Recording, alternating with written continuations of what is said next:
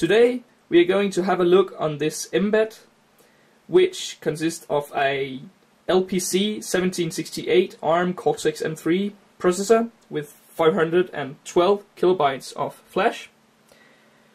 This mbed is a special development tool, easy development tool, as you can see, which is a breadboard style, plugs directly into a breadboard or other circuitry, and includes a lot of different peripherals. But let's have a look inside this box to see what it contains.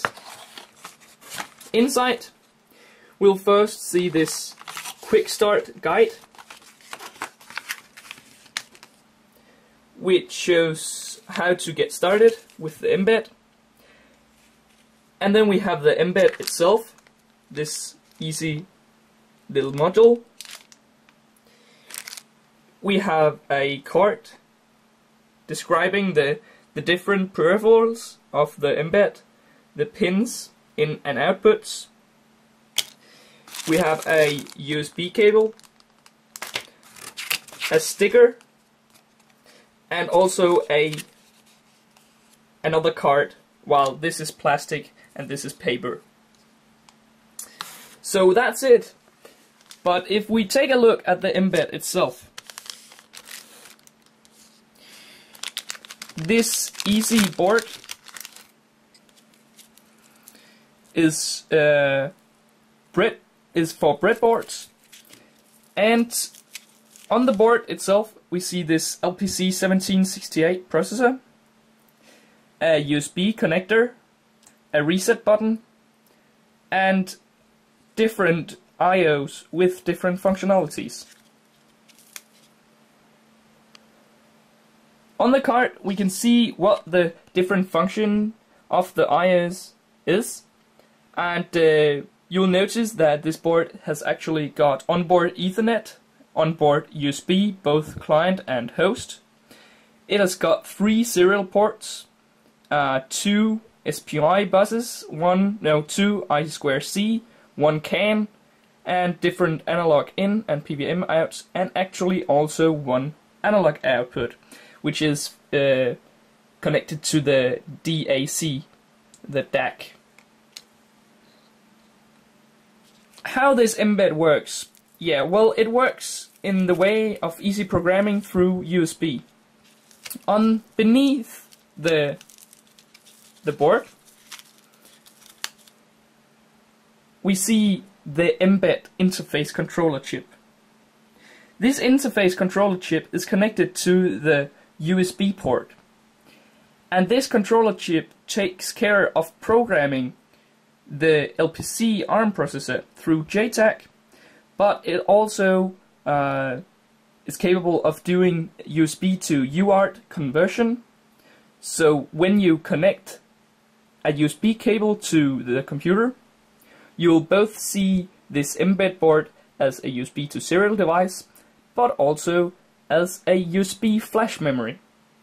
And this is where the mbed becomes handy, because when you'd like to program the mbed, you just transfer the binary image file to the flash memory. The flash memory is then read by this mbed interface controller, and it takes care of programming that binary image file into the LPC the LPC microprocessor. The great thing about this is actually also that this LPC 1768 processor has is possible for it to read the flash memory, so you can also use the storage to save other files, images, sounds, and data files, which can be read and written using a normal computer as a flash memory stick, and can be read and written from the microprocessor. So let's have a look at what happens when we connect this mbed to the computer. When we plug the mbed to the computer for the first time, it will appear as a flash memory stick with a single HTML file inside it. Here on the computer, you'll notice the mbed flash memory stick, And when we enter that, you'll see an HTML file. When pressing this HTML file, you'll be taken directly to the registering page. As the mbed is programmed, you are making software for it using an online compiler. So you have to register an account on the mbed community site to use their online compiler. Therefore, it is only possible to create one account per single mbed board. You could also use another compiler. You're not limited to using the mbed compiler only. As long as the compiler you use can generate a binary file, which, yeah, most of them can do, you can just transfer this binary file to the mbed, as I'll show you now. Using the online compiler, I've created an LED blink application, and by dragging this over to the mbed, you'll notice it blinks, and now it is actually transferred to the flash. And when we press the reset button, the LPC microprocessor will be programmed through JTAG with this binary file. So this is the LED blink application. With this mbed, everything gets very easy. Let's have a look at the online compiler to see how much code is necessary to make this LED blink. In the window here, we see the online compiler, the online mbed compiler, and on the left we have the different programs I've currently made, and here we'll see the LED blink. This is project groups, and in here we'll notice the CPP, which is the main CPP, it's the project file, the C file, and a library, the mbed library, which is going to be used in all projects, as this contains the code for digital inputs, outputs, analog inputs and outputs, and so on. Here you'll see the code required for this LED blink demonstration.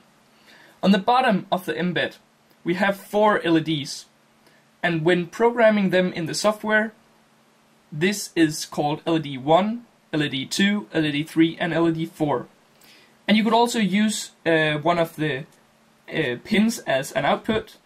It will just be named P and then the number. In the code, you'll see in the top, we made a digital output called My LED, located on LED 1. In the demonstration, we're currently seeing this is just LED 2. But using LED 1, assigning this to My LED, in our while loop, we are setting My LED to 1, waiting for 200 milliseconds, setting it to 0, and waiting for 200 milliseconds. Now, when I press compile, the program is being compiled, and you'll notice a file has been downloaded. Now when I transfer this file to the mbed,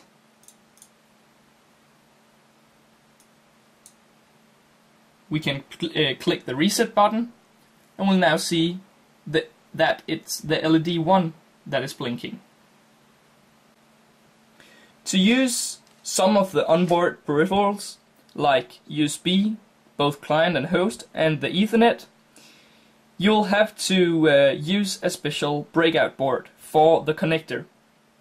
So we decided to make that breakout board ourselves, a smart breakout board for the mbed. This breakout board contains the necessary circuitry for connecting the mbed to both an Ethernet port, a USB host port, and a USB client. The great thing about this is that you can, for example, connect a memory stick to the mbed, or you can connect it to the Ethernet to make a web server, or to use it as a web client. This board is great because the mbed just plugs directly into it. Let me show you. Here it plugs directly in, and you'll still have access to all the pins, so you can connect them externally to other circuitry. We've made a demonstration code using both the Ethernet and the USB host, and actually also the audio output, the analog out, generating audio from the wave signals saved on the memory stick, and those wave files are being downloaded from a web server using Ethernet. So let's connect everything as required, and let's program the mbed to show you the example. I've now found the different wires. At the bottom we have 2 wires going to our speakers. We have a ground and a signal. I've found a USB memory stick, an Ethernet cable, and the USB cable from before. So let's start by hooking up the mbed to the computer again. Then connecting the USB memory stick.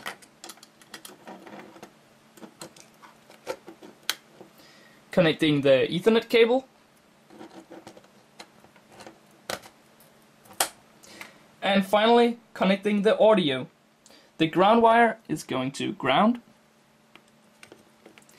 and the signal wire will go to the analog output, which is located at pin 18. Everything is now set up and we're ready to go.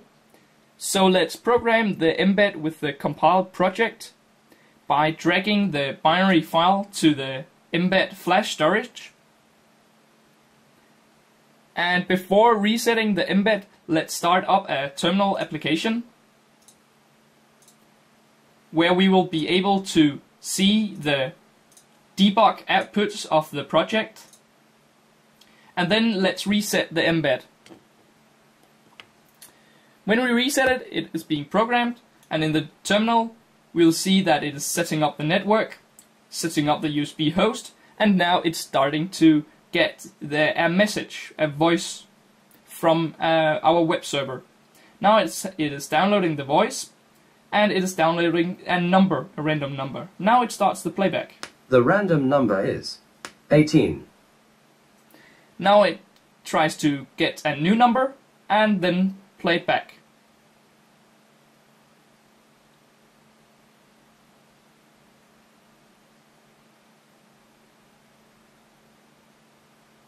The random number is 56. Again, it gets a new random number by a PHP script. The random number is 73. Generates a wave file for that specific number, downloads it to the USB memory stick, and plays it back.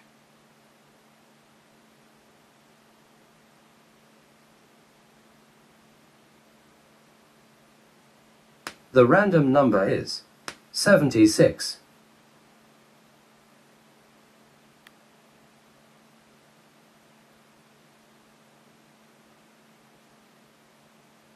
The random number is 9.